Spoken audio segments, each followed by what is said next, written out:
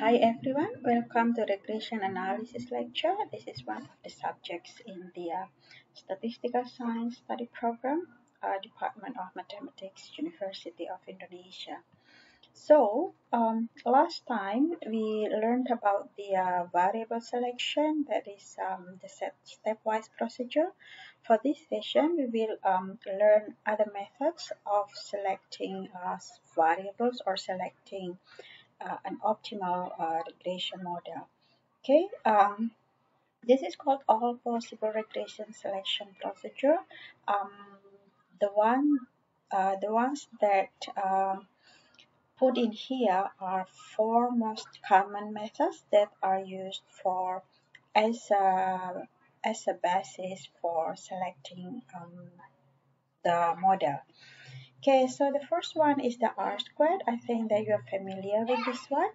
The second one is the adjusted R squared or the MSE method, and is given by this formula, but then it can be shown that this formula is equivalent with this one in the form of the mean squared error. The third one is the CP criterion that is given by this formula, and the fourth one is the press criterion given by this formula. Okay, for this session we will focus on reviewing the concept of R squared and R adjusted R squared I mean. Okay, so what is actually R squared? This is given by this one. Actually it's just 1 minus the sum squared error. Okay, so here we have, okay, so R squared is that 1 minus the sorry, okay, so we have here R squared is that 1 minus sum squared error. What is the sum squared error? Okay, um, just to remind you that if we have the model, our multiple regression model in the form of beta naught plus beta 1 x1 plus blah blah blah plus beta p x p, if we have that model, then and then we have the model fit is given by, that is, let's say we have our data and we feed the model to the data, so then we have the model fit is given by y cap equals to beta naught cap,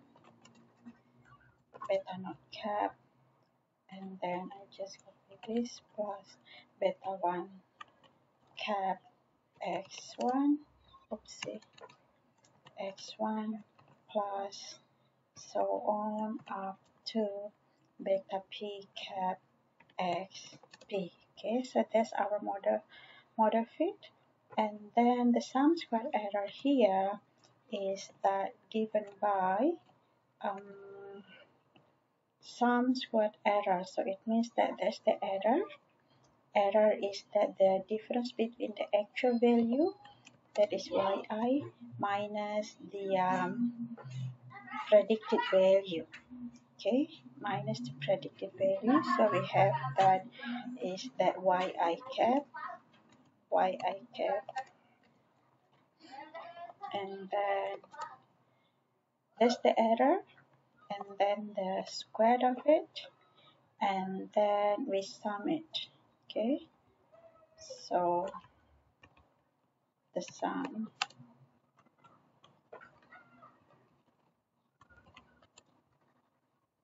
okay, let's say n is our sample size. Okay, so that's our sum squared error, and then actually this is not sum squared error, this is sum squared residual.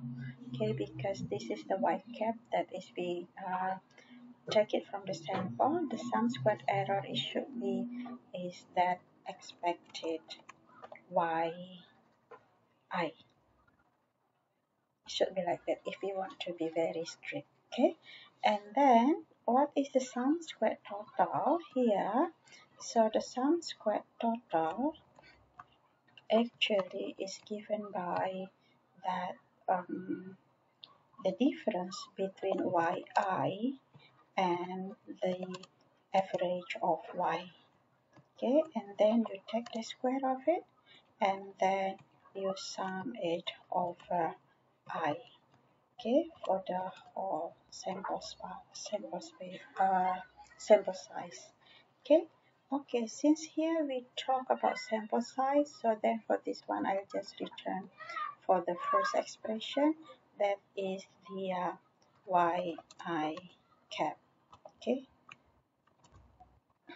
so this is what is explained by the R squared, that is sum squared error divided by sum squared total, and then we take it away from 1. What does it mean actually? We can see it that in here, okay, let's just do some simulation here.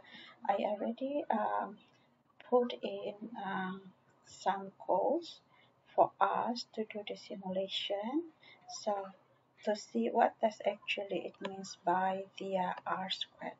Okay, let's say I generate a sample size, a sample of size 100, and this is how I generate x, and then I form y as a function of x.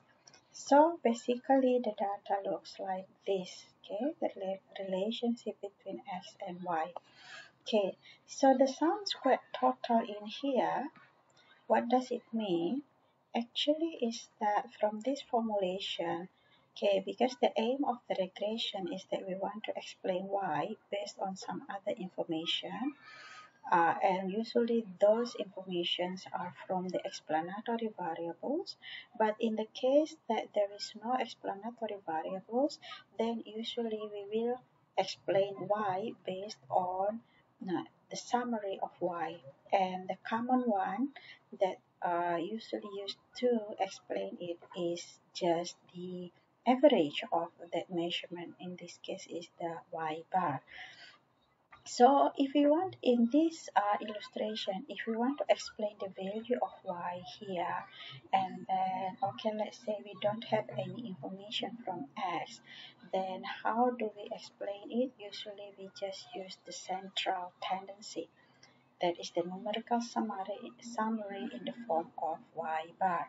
Okay, so then we take the y bar here, and then this y bar um, is used as a summary of to explain the value of y. Okay, and here so we can see like what is the first y, what is the second y, what is the third y, up to all the way what is the last y. If we explain it using y bar, so there's only one value. Okay, so this number, there's no variation in here in explaining y using y bar. And the error of doing that approach is that because the first y is here, but then is represented by the dot in this red line. So the error is the distance between this point and this line here. The error of representing the y in here, the dot up here, with the y bar is then represented by the difference between the dots here, that is the actual value, with the representing value, that is the y bar. Okay, so the total error for the whole data is that, the total difference between each of the data point to that y bar. Okay, but then we can't just take the sum of the error, because there's a possibility that the sum could be 0, because this negative error, this is the positive error, there might be 0, so we think of something else to represent it, and here it is the sum squared total. Okay, so this number actually representing the total square error of explaining yi with just the y bar.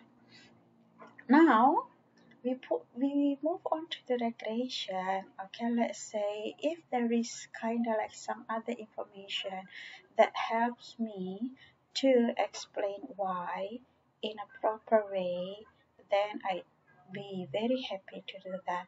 And that's how we include the x variable, the explanatory variable. So let's see if we use the linear regression model to incorporate the x to explain y, what is the result, and then we can do it by putting here. So this is the regression y explained by x through the linear regression, and then here is the result. So then now we can say that what is the value of y? Okay, we can guess it using the points in the blue line here. Okay, so then we can say that, okay, for this, the first point, oh, okay, I think the value is up to in this position. For the point here, I can represent it using, the corresponding dot in the blue line and so on. So in here, we can see that there is kind of like variability in explaining the value of y. For example, what is the value? How can you represent the value of y for this point? And then you can ask, okay, what is the value of x? Then given the value of x, then we can just guess, oh, y is around here. And then for different x, we have different guessing for the value of y. So there is a variation, there is a variability of y in our story compared to if we represent using the red line. Okay, whatever the value of x, we just come up with a constant in here. And then we can also see here that the blue line is much closer to each of the data points compared to the red line.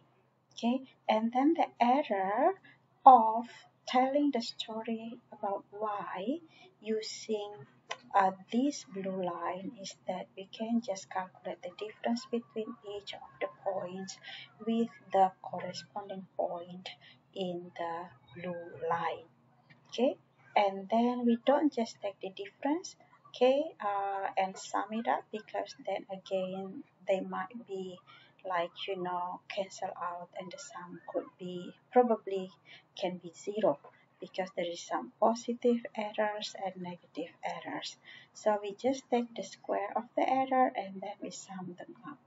That's what represented by this sum squared error in here. Okay, and so for the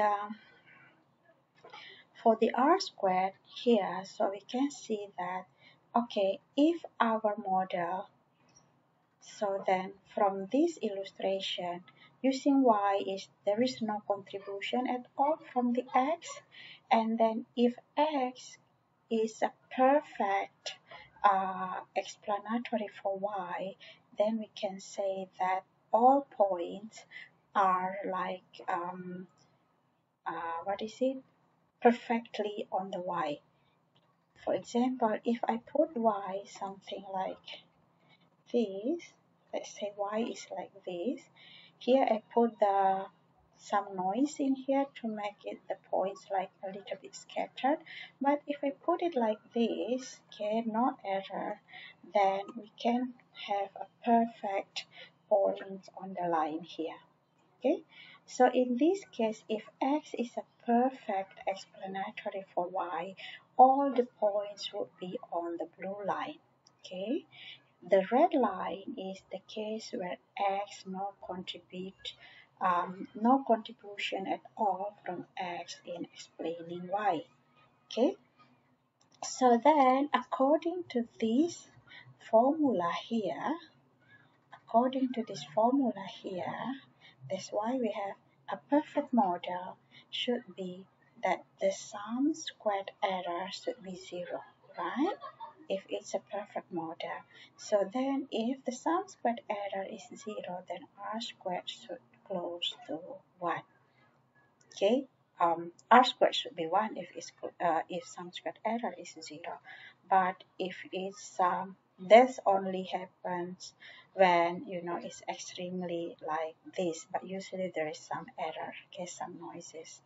And then if the if the explanatory variable does not contribute at all in explaining y, then we can say that the sum squared error here. Okay, so if the x does not contribute at all, then we can say that for each of the yi cap is just the same with the y bar. Okay, if x is not contributing. So that's why in that case, the sum squared error is just the same with the sum squared total. The ratio becomes 1, and so the r squared is 0. Okay, so a good model is the one with the high r squared, and the one with the and the one with the low r squared, I mean the r squared close to 0, then it's kind of like representing non what is it, low contribution of x in explaining y. Okay, so that's the first criterion for model selection, that is about the coefficient of determination, or r squared.